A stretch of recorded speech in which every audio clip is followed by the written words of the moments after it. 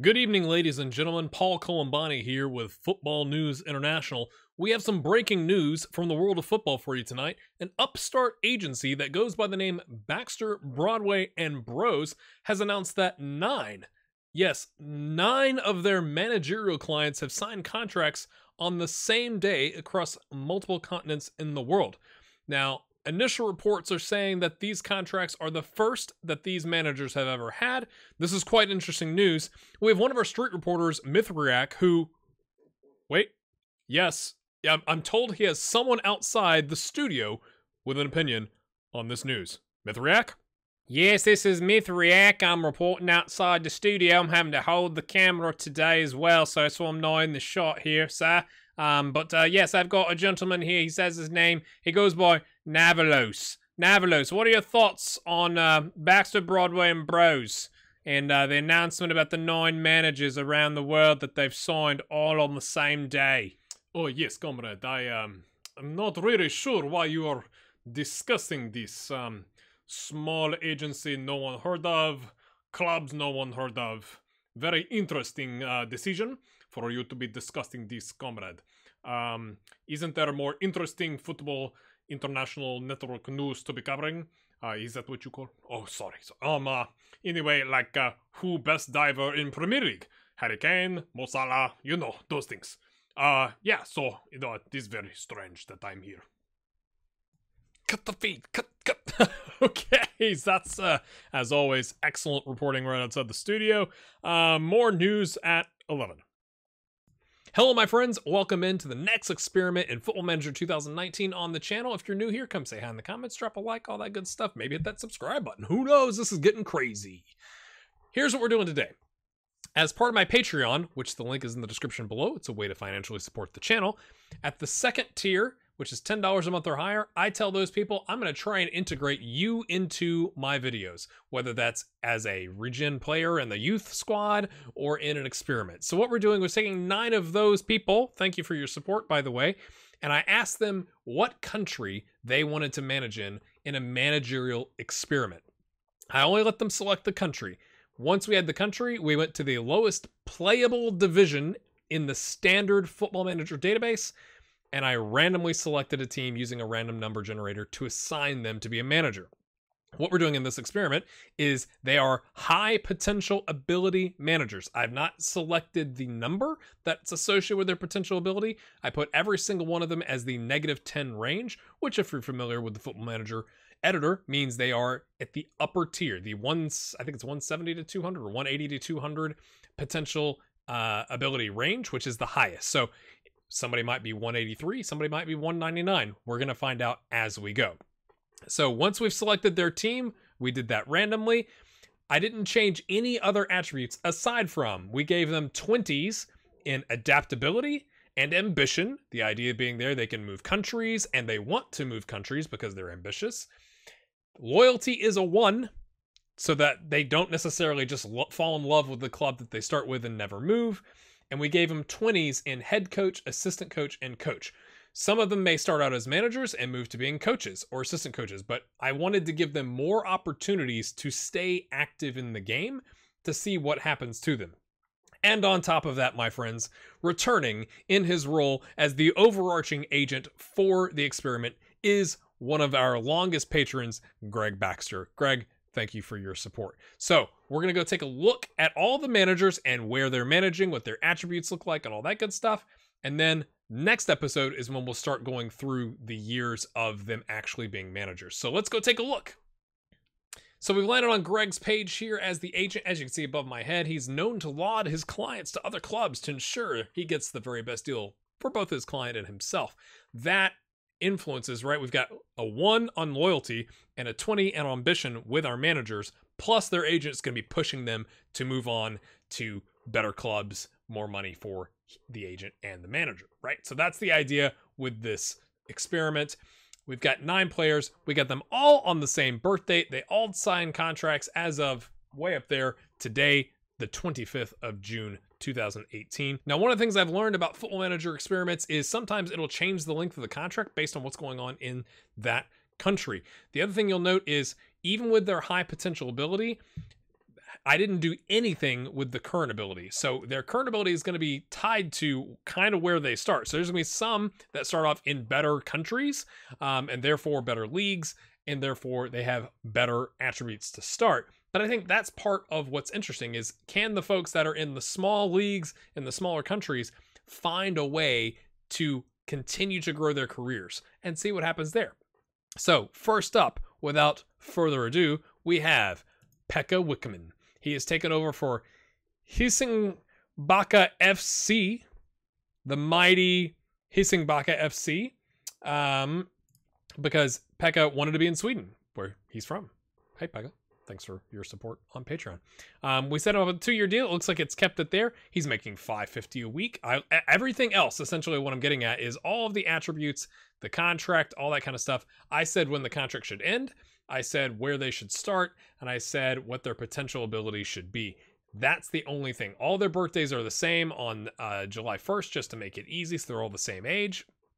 And everything else is determined by the match engine when you load up the custom database. So Pekka takes over for Hissingbacka FC, which, if you're, not familiar, is in the Swedish 2nd Division North. So what I had to do with his is, there's a Swedish 2nd Division North and South. So I did a random number, or actually I think there's more than that. It's like, it's quite complicated. Yeah, look at that. You got West, North, East, North, South, other things. So I had to roll for him twice to find out which division he was going to land in at the bottom of the Swedish tiers, and then which club he was going to land in from there. And so that's how we have landed on Hissingbacka FC. What do you think about Pekka and his future? Got some work to do, but he's super adaptable, people. Let's go. Let's go. Next up on our list is Mateus Mendes, and he's with NAU, which, my friends, is in Brazil. Again, I'm not using any custom. I haven't made any changes to the database. I do have my logo pack, which you can see the club logo up there, but everything else I've left stock because I didn't want to mess with anything else from like messing up the experiment potentially. So NAU is Nautico, which is in, my friends, if you come up here, the Brazilian National 3rd Division. Okay, you can kind of see they've bounced around a good bit. But obviously starting out in Brazil is a bit of a boost. And he wanted to be in Brazil, was his request, or any other South American league. And I thought, Brazil would be interesting. But because of that, right, he's at 1.8K a week because the match engine is deciding everything else. And somebody at that level it's determining would have roughly these kind of attributes. So we'll have to see where that takes Mateus. Thanks for your support. All right, my friends, next up is Jakob Hoystrup. Thank you for your support, Jakob.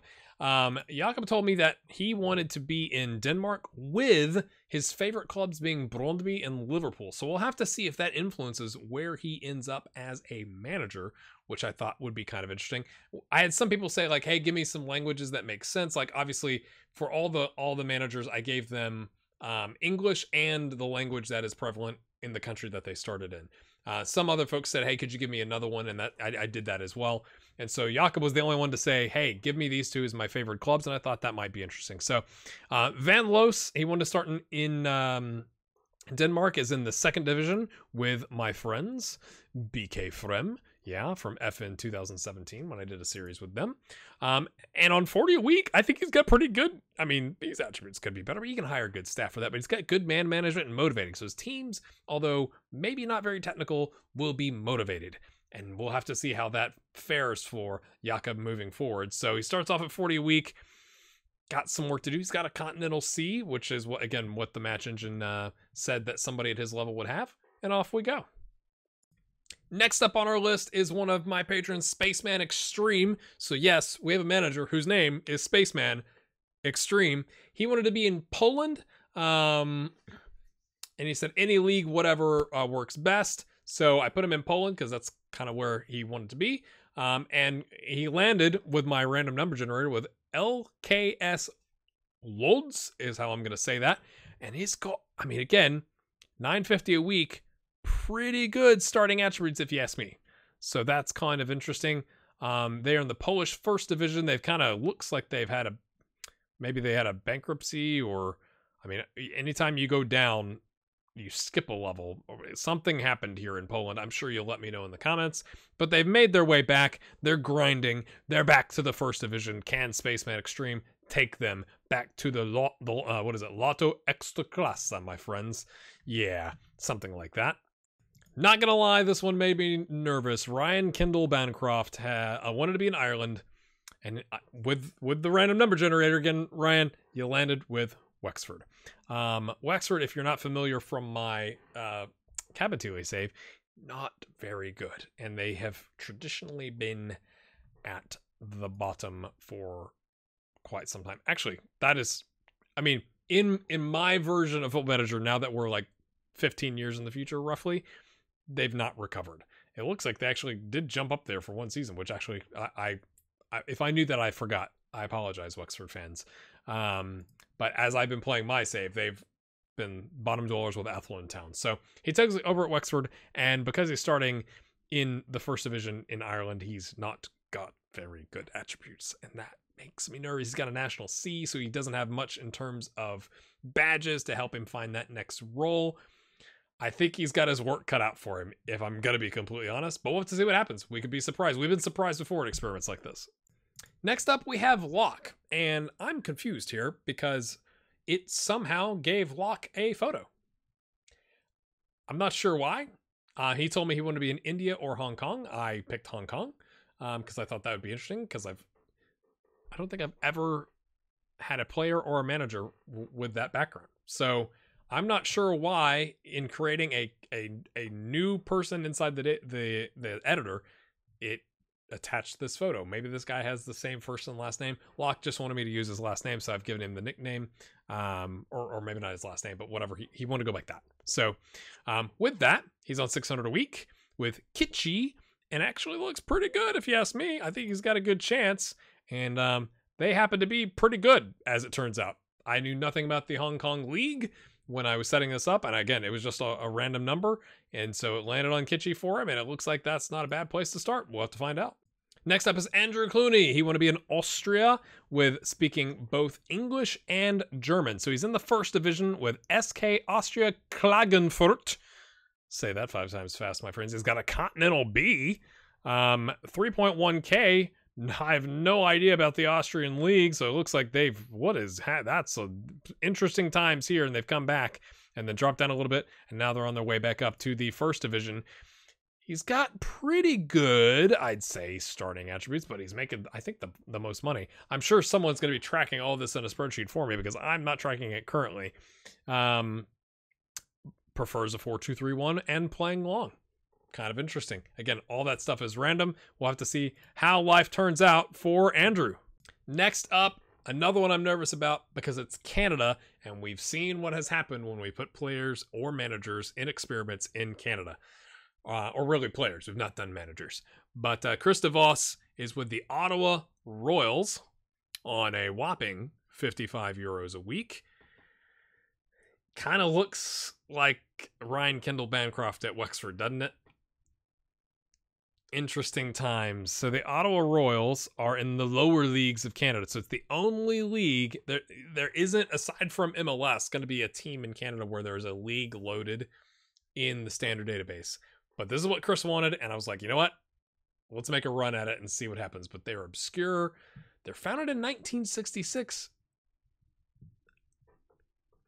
It plays a 4-3-3 passing defending style, I guess. Good luck, Chris. Last but not least, we have Derek Hansen, who is taking over for the Italian, as I mentioned at the start of the episode, Series C side, Ternana, on 4.4K per week. And look at this is pretty good. This is pretty good. Obviously, being in Series C or Italy in general, it's Series C/B because there's C/A, B, C, all that good stuff. I did the same thing, randomly selected which, I'm going to call it division he was going to be in, and then rolled a random number for the club. So that's where Derek ends up. To kind of give you, right, they were in Serie B for, several years here. They had a bit of a drop off, and then they bounced back, and now they've slowly degraded. Can Derek Hansen take them not only to Serie B, but Serie A? I'm sure I'm saying B and C wrong in Italian, but I know it's Serie A. So can he take them there and then elsewhere? Let's find out. Also, of course, I always forget something. There is a link below to the Discord. The Discord is an online chat room essentially just for the Gray Hair Gaming community. I've set up a specific channel called Manager Experiment Improvements and Suggestions or something like that. Because I'm sure as I've set this up, you're going, oh, I would have done this differently or that differently or whatever. And while I love getting comments, you can definitely leave a comment. It's going to make it easier for me as we get into Football Manager 2020 and start doing more experiments as to what else you want to see or how I could do this similar experiment a little different. So you can hop into the Discord, leave a comment there, and that way I can just scroll through that whole thing and save those comments. That would be helpful for me. So check that out in the Discord below. Join the community. We got over 200 people hanging out, talking about football and fantasy Premier League and all kinds of other stuff. And we'll see you next time. This time, really. Thanks for watching. No, really. I'm excited about this.